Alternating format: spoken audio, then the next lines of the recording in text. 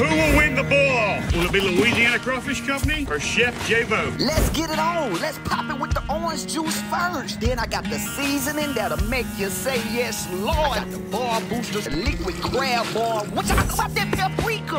A pound of seasoning per 10 pounds of crawfish. Now look, with these crawfish, we gon' add nothing but celery. I got my pretty red potatoes right here. We're going to let the potatoes boil and then go in with my favorite vegetable, sausage, along with some corn. So let's go ahead and drop them platinum crawfish. Look at that. Smell with your eyes. 2 more pounds of seasoning, in goes the crawfish. Do crawfish feel pain? Now, boom! Remember, the longer you let them sit, the more flavor it brings. Layer of crawfish, layer of seasoning. Y'all know the drill. Give them a strong shake and let them steam. After about 45 minutes soak time, we about to get ready to get them up out that pot.